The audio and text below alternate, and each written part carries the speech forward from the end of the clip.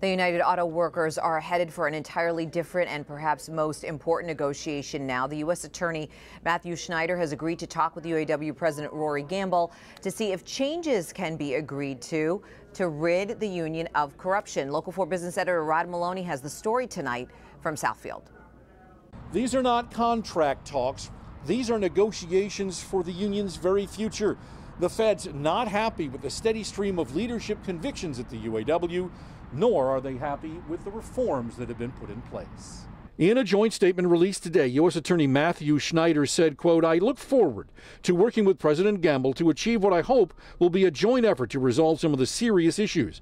The UAW's membership deserves our concerted push to bring about significant and important reforms," end quote.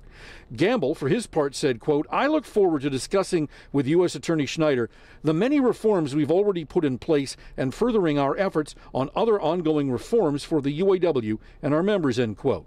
One of the concerns is the disposition of a cabin at the UAW's Black Lake property up north, built for former President Dennis Williams. It's under contract to be sold. There's no guarantee they'll come to an agreement.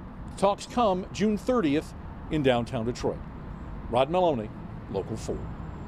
All right, Rod, we are coming off a beautiful weekend, but some of the grass is getting a little crunchy in some spots. It is, and we've got a heat wave coming now, so let's get to Ben's place.